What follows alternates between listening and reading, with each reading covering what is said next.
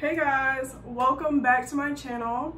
So in the last video I talked about pet peeves of passengers, but in this video we will be talking about pet peeves of my good old co-workers, other flight attendants who do things that are annoying. Before we get into this video, if you haven't subscribed, go ahead and subscribe. Oh look, we have a visitor. Say hi. He's like, girl, put me down. Say hi, it's Pepper the cat. Say hey. Hey guys.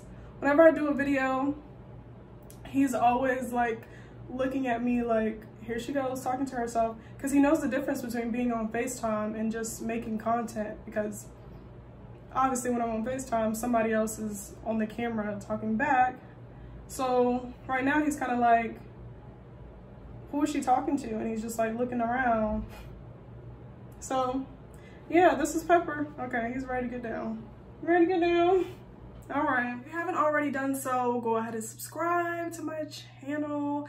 Tell a friend to tell a friend to tell a friend that these pet peeves are right on time. If you're in training right now, trust me, you're going to resonate with one of these pet peeves that your coworkers will do, because they will do them, or maybe I just work with all the flight attendants who do these things and you won't. So before I get into these pet peeves are like low-key a stretch, honestly, because I've maybe flown, I don't know, 75 to 100 times already, and I've only had about 4 flight attendants who I don't want to work with again. Like, their vibe was just off and don't want to work with them. That's 4 out of 100. So everybody else was cool. 100 other people are cool. So that means it's really not bad. Like, it is nice that we get to work with other people. So I have 7 pet peeves here, and let's just get right into it with number 1 being the vibe is off. When I say the vibe is off, it's just like we're not meshing well. It's just your vibe is just not giving what it needs to give. Like, I consider myself a vibe connoisseur. I've met a lot of people in my life and interacted with a lot of people, so I just know off of our first encounter whether it's gonna be a vibe or not. Now, I feel like this is a 99% success rate. There's probably just 1% where it's like, oh, I was wrong about you. But when it comes to work and coworkers, I'm always right. That 1% never relates to coworkers. So I'm always right when it comes to coworkers and the vibe being off. Now, the vibe being off can consist of just like your verbals, your like non-verbals, body language. It can be a number of things. And like, just like another like small example that I'll say is like, sometimes, of course, appearance is everything, right? Especially being a flight attendant. We have like 20 pages in the manual about what we should look like at work. So obviously it matters. And sometimes a flight attendant will look very weathered, or just, they look like they need a little bit of sprucing, like sprucing up. And that normally means 1 or 2 things. Either 1, you don't care about what you look like and that's not a vibe. Or 2, you have a lot going on in your personal life, which is why you came to work looking a little worn down, tired, a mess. And that's also not a vibe, because 9 times out of 10, that flight attendant is going to vent all of their problems to you on that flight.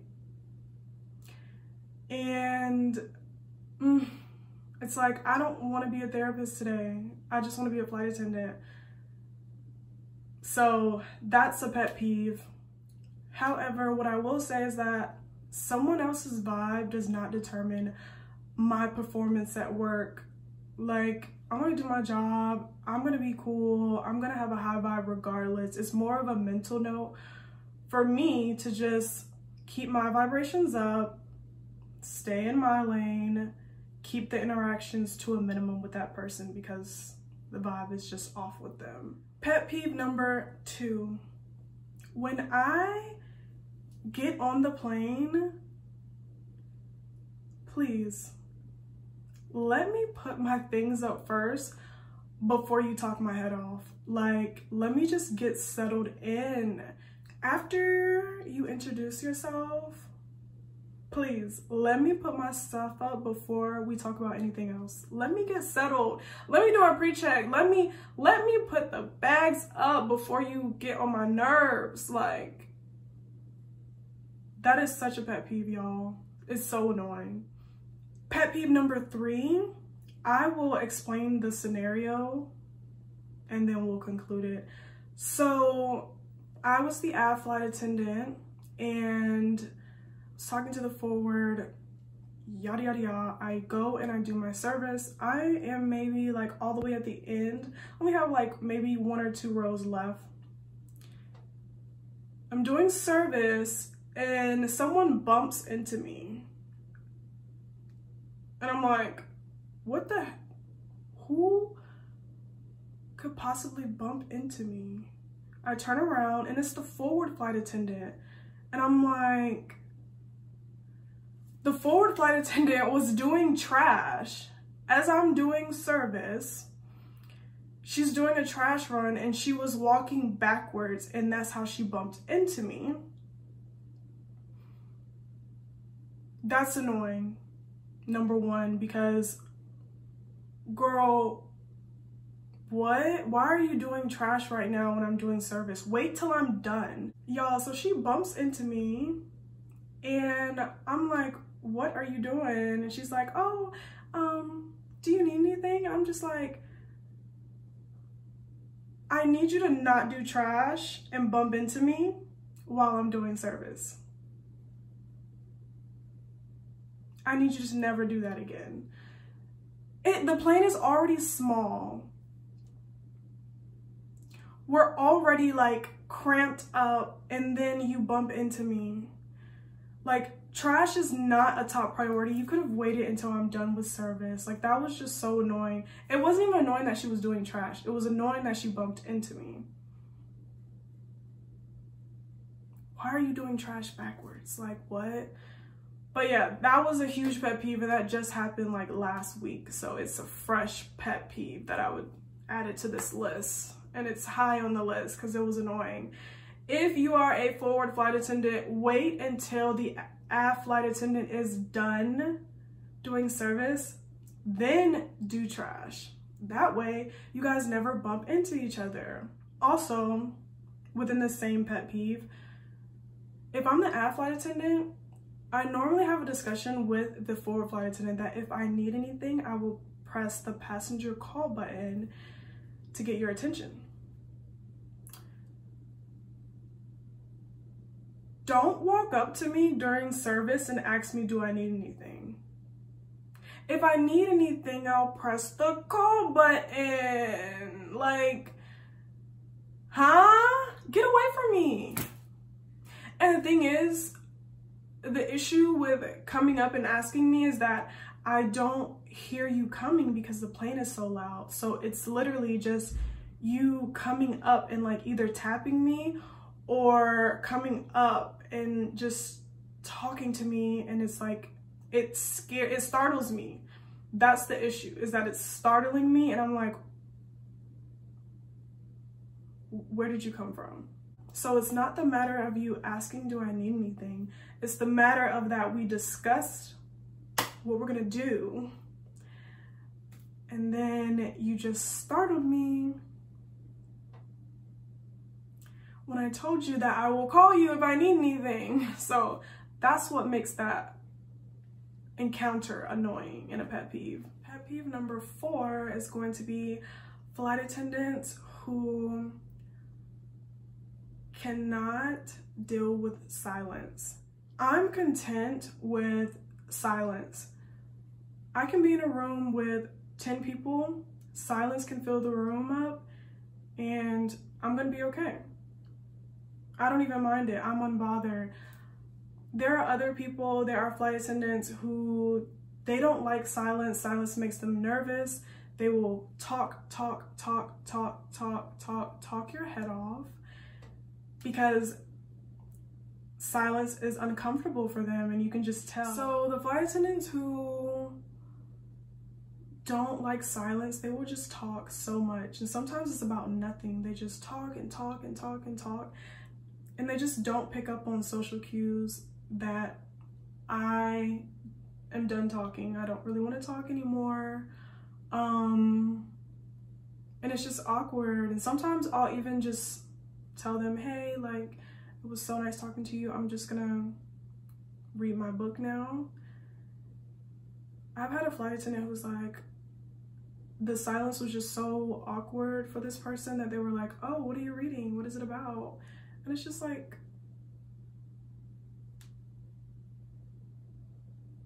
please.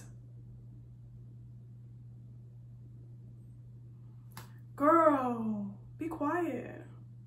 Be quiet. Pet peeve number 5 is going to be those flight attendants who can't be alone. Okay, so what I mean by this is sometimes in between a flight we'll have a sit, a 2 to 3 hour sit. So a sit is basically, let's say I go to Dallas to LA. We have to sit at that airport for maybe 2 to 3 hours until the next flight that I'm scheduled to work. I just want to make this disclaimer, whether you're watching this and we work together, or we may work together, or just in general, don't take this personal. Like, I am someone who likes to be alone. I enjoy being alone. Of course, I like mingling with people, but I value my alone time. So whether I'm working with a flight attendant who is a vibe, like, okay girl, you're a vibe, but during this sit, I want to be alone, and I will see you at the next flight and we can chop it up on the next flight. You know, I don't want to sit with you the whole time because I just sat with you for 2 flights, and I'm gonna sit with you on this flight and tomorrow. Like, I want my alone time. And if you're not a vibe, it's like, don't look for me, bye. One time I had a flight attendant and I was like, oh, I'm just gonna go for a walk during the sit, and then she was like, okay, yeah, me too. So we're both walking, and I'm thinking we're just walking to the food court area and then she's gonna break away. And then I decided to go into a store. She followed me into the store, and I was like, oh, she thinks this is an us thing. And I was like, this is not an us thing. And I told her, I was like, oh, you don't have to join me. And she's like, oh, I'm not doing anything, I don't care. And I'm like, let's not do nothing separately. Like, that was awkward because it was just like, girl, I just want to be alone during this time. Like, we have a 4-day trip together. You don't need to be under me. Like, what? That was awkward. Just don't be one of those flight attendants. It's good to, you know, disperse and do your own thing and come back together. That's just me. I like to have my me time. So just so y'all know. Pet peeve number 6. 6 is working with a supervisor. Y'all, it's not even a pet peeve, it's just nerve-wracking when you work with a supervisor. Working with a supervisor as a flight attendant is equivalent to working a regular job, and HR is working next to you. And they're like, don't worry, we're not watching you. Like, you're HR. You're definitely watching me. Like, what? It is so nerve-wracking, and I don't know the names. No, I don't know the faces of all of these supervisors at my base. I only know the one that I worked with and like her face. So of course, if I work with her again, then I'll be like, okay, this is her. What I want to tell you guys is that you could work with the supervisor of your base, or you could be working with the supervisor of another base. So it's like, you know, you can save yourself some time and look on the company website and write down all the names of all the supervisors at all the bases, so you know who you're working with and who you need to, you know, be up to par with when you're working. Or you can just do your job correctly every time, whichever one works for you. So yeah, there will be a time that you're gonna work with a supervisor, just to let you guys know, and that is nerve-wracking. But of course, nothing happened with that supervisor. She was very cool, but still, I was definitely on edge. And lastly, pet peeve number 7 is going to be flight attendants who are loud. Oh my God, like it's so annoying. And I've only had 2 who were loud, and it's crazy because it's not, when I say loud, I mean that their voice carries to the end of the aircraft. It carries. And I've had 2 people like that. The first person, I remember telling her like, hey, like we're talking in the galley and it sounds like she's screaming. I was like, hey girl, you're a little loud, like bring it down. She bring it down maybe 2 notches. So it's still loud, but she bring it down like 2 notches for like maybe 5 sentences, and then bring it right back to her super loud voice. And I was like, oh my God, this is so loud. And you know what's crazy is with these 2 people, the conversation that we're having is about work or about passengers. So when they're yelling, they're like, I cannot stand this passenger. Or they're like, I can't stand this job. I can't wait to quit. We're overworked, underpaid. And it's like, girl, I hear you. But so can everyone else. They were so loud to the point where I was just like, okay, I'm just gonna stop talking, because they don't have an inside voice, obviously. And good conversation just makes it worse, because they get even more excited and more animated, and they just start talking louder. So I'm just like, okay, let's just cut the convo. Like, this one girl was talking, and I was just like, you know what, girl, excuse me, let me go do trash, because she's getting riled up, like too hype in the conversation, and she was low-key, high-key screaming. And I was just like, yo, I can't do this. So those were all of my pet peeves. Let me know down in the comments if you guys have pet peeves or something that is annoying that a flight attendant has done. Also, if any of these have resonated with you, I cannot be the only one who has these 7 pet peeves. I know that some of y'all relate to at least 3 of these. But let me know in the comments, and let me know what you guys would like to see, and I will post that content. Well, that's all I got for you guys. See you in the next video. Bye.